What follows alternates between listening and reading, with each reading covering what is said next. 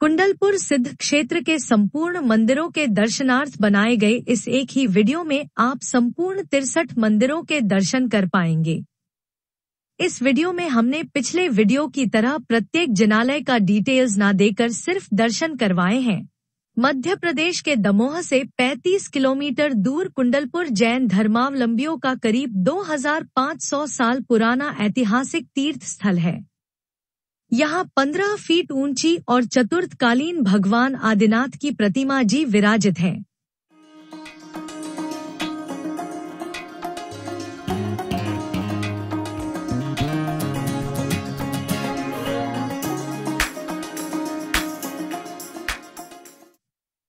इस स्थान को सिद्धक्षेत्र के नाम से भी जाना जाता है। यहाँ 63 अलौकिक मंदिर हैं, जो 8वीं-9वीं शताब्दी के बताए जाते हैं। यह स्थान श्रीधर केवली की मोक्ष स्थली भी माना जाता है।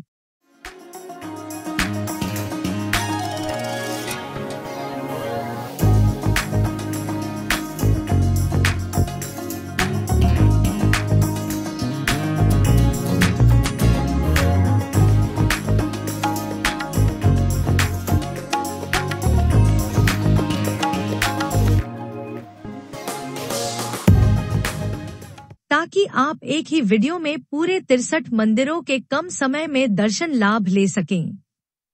जो लोग अभी तक कुंडलपुर नहीं आए हैं, उनकी सुविधा के लिए हम कुंडलपुर कैसे पहुंच सकते हैं, इसकी संपूर्ण जानकारी आगे इसी वीडियो में देंगे।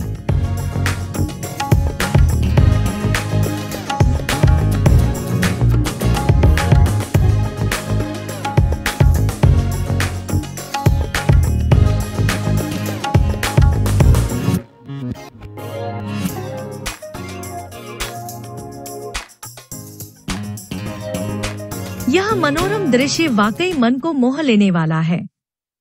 कुंडलपुर की पहाड़ी चढ़ाई एक आध्यात्मिक यात्रा के समान है, जहां हर सीढ़ी आपको भगवान के करीब ले जाती है। कुंडलपुर पर्वतमाला की चढ़ाई में बनी पक्की सीढ़ियां और द्वार इस यात्रा को और अधिक व्यवस्थित और आकर्षक बनाते हैं।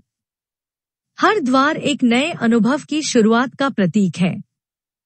चंद्रप्रभु मंदिर तक पहुंचने के लिए चढ़ाई की जाने वाली लगभग 400 सीढ़ियां भक्तों के मन में धैर्य और दृढ़ता का भाव पैदा करती हैं।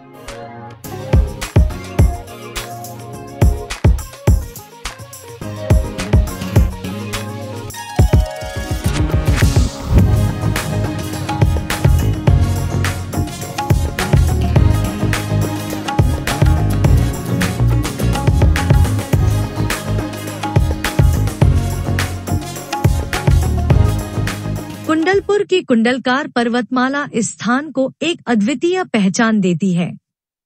यह प्राकृतिक सौंदर्य का एक अद्भुत नमूना है।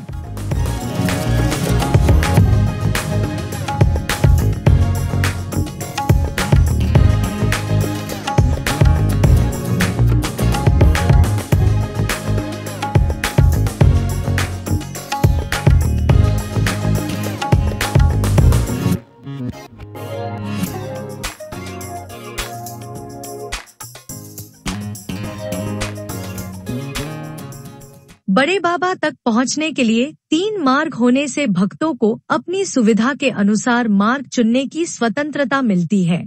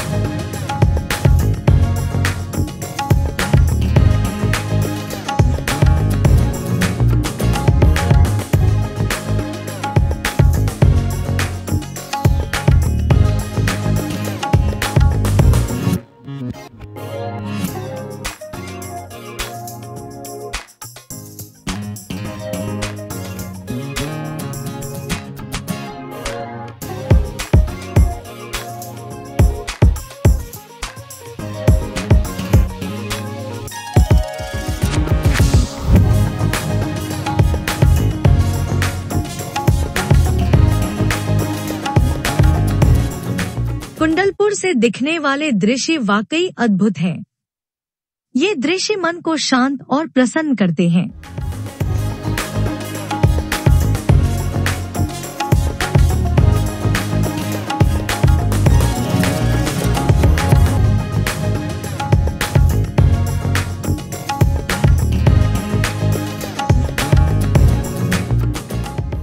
इस क्षेत्र के प्रति इतिहास प्रसिद्ध महाराज छत्रसाल विशेष रूप से आकृष्ट हुए थे।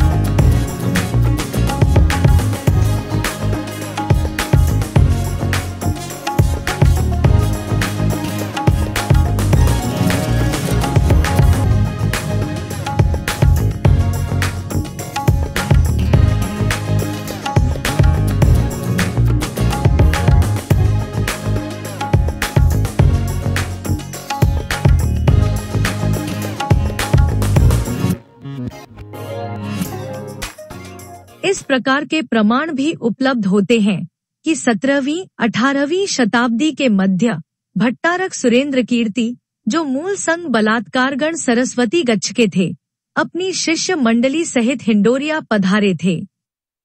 वे देव दर्शन किए बिना आहार ग्रहण नहीं करते थे और आसपास कहीं जैन मंदिर नहीं था। तभी उन्हें लोगों से कुंडलपुर का परिचय मिला, जो वहां से 19 किलोमीटर दूर था। वे एक भील को लेकर यहाँ कुंडलपुर पहुँचे।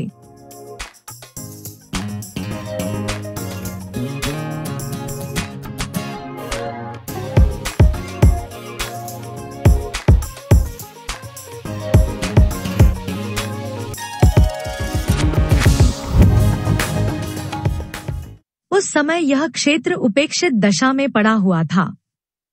इसकी दुर्दशा देखकर भट्टारक जी को बड़ा खेद हुआ, किंतु जब भगवान आदिनाथ यानी बड़े बाबा की अतिशय संपन्न विशाल प्रतिमा जी के दर्शन उन्होंने किए तो उन्हें अत्यंत आह्लाद हुआ।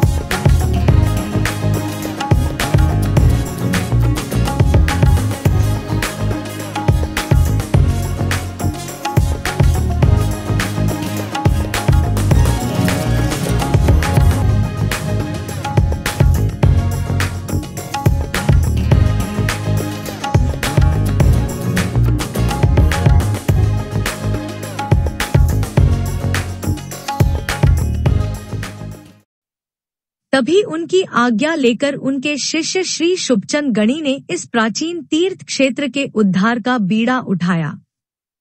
कुछ समय बाद उनका देहावसान हो गया। तब श्री ब्रह्मचारी नेमिसागर जी ने उनके अधूरे कार्य को पूरा करने का संकल्प किया।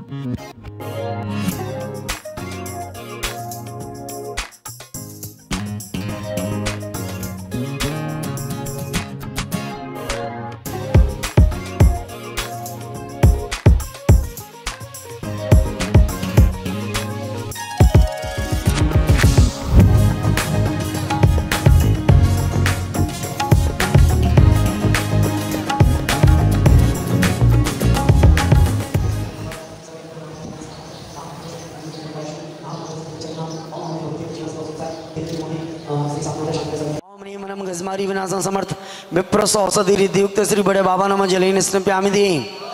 ओम ह्रीं रम सर्वभय विनाशं समर्थ सर्वौषधि रिद्धियुक्त श्री बड़े बाबा नमः जलेन स्नप्यामि दी। मृगी रोग विनाशं समर्थ मुख निर्विषरिद्धियुक्त श्री बड़े बाबा नमः जलेन स्नप्यामि दी। ओम ह्रीं रम बन्नंग विंद्रकृत विघ्न विनाशं समर्थ दृष्टि निर्विषरिद्धियुक्त श्री बड़े बाबा नमः जलेन स्नप्यामि दी। ओम ह्रीं रम विद्वेष प्रीतिदादि भय विनाशं समर्थ आशी विसरस रिद्धियुक्त श्री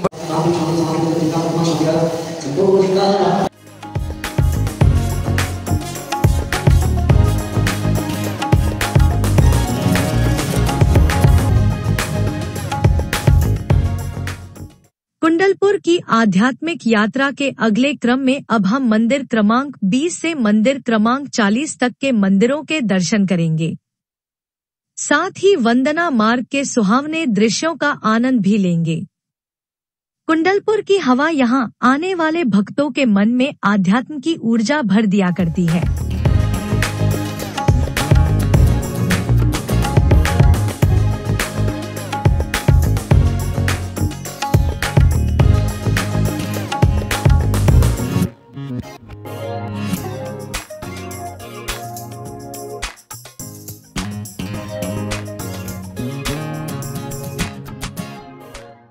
एक बार युद्ध में हारकर महाराज छत्रसाल कुंडलपुर आए और ब्रह्मचारी नेमिसागर जी से मिले। ब्रह्मचारी जी ने महाराज से कुंडलपुर के जीर्णोद्धार में मदद करने की गुजारिश की। महाराज छत्रसाल ने वचन दिया कि अगर वे अपना राज्य वापस जीत लेंगे तो कुंडलपुर का जीर्णोद्धार करवाएंगे।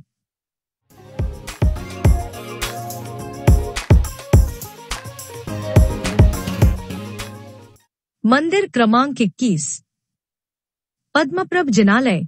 हाल ही के दिनों में यहाँ मानस्तंभ का जीर्णोद्धार हुआ है तथा मंदिर क्रमांक 21 में वही अति प्राचीन प्रतिमाएं विराजित है जो पूर्व में बड़े बाबा के गर्भगृह में विराजित थीं।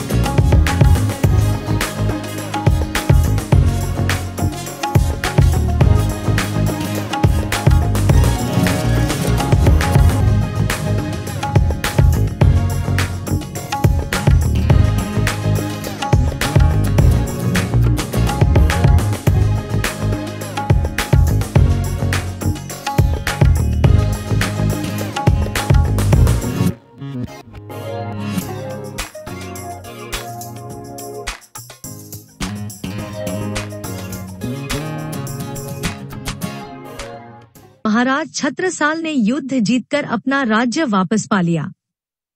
तदुपरांत उन्होंने अपना वचन पूरा करते हुए कुंडलपुर में बड़े बाबा का मंदिर बनवाया और मंदिर को सोने, चांदी और अन्य कीमती वस्तुओं से सजाया।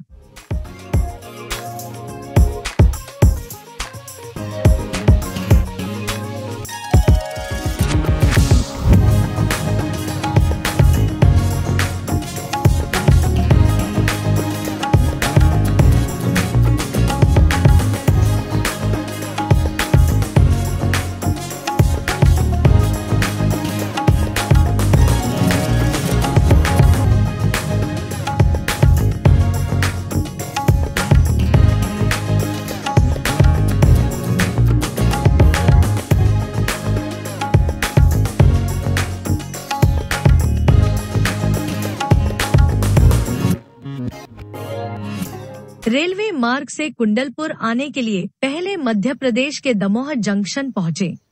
यहां से कुंडलपुर के लिए रोज सुबह 6 बजे तीर्थ क्षेत्र की बस मिलती है। साथ ही टैक्सी व अन्य साधन भी हर समय उपलब्ध रहते हैं।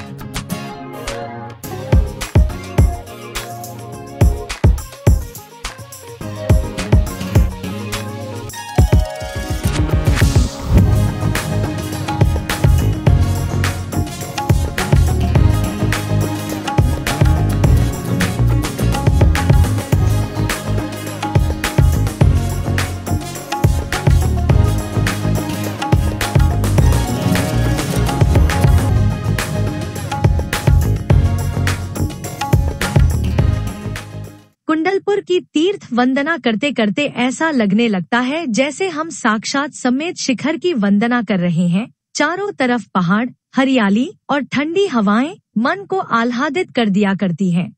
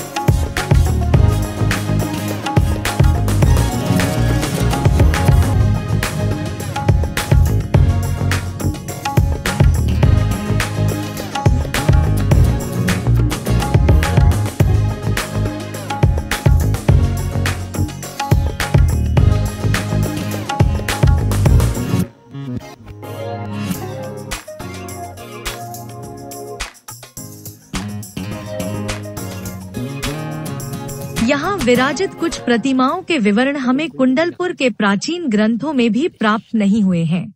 साथ ही बड़े बाबा के पुराने गर्भगृह की दीवारों पर जिस ढंग से प्रतिमाएं विराजित की गई थी, उसमें कोई व्यवस्था या योजना नहीं मालूम पड़ती थी। तब ऐसा विश्वास किया जाता था कि कुछ प्रतिमाएं यहाँ से 5 किलोमीटर दूर वरंट नामक स्थान से वहाँ का मंदिर ध्वस्त हो जाने पर कुंडलपुर लाकर विराजमान की गई होंगी।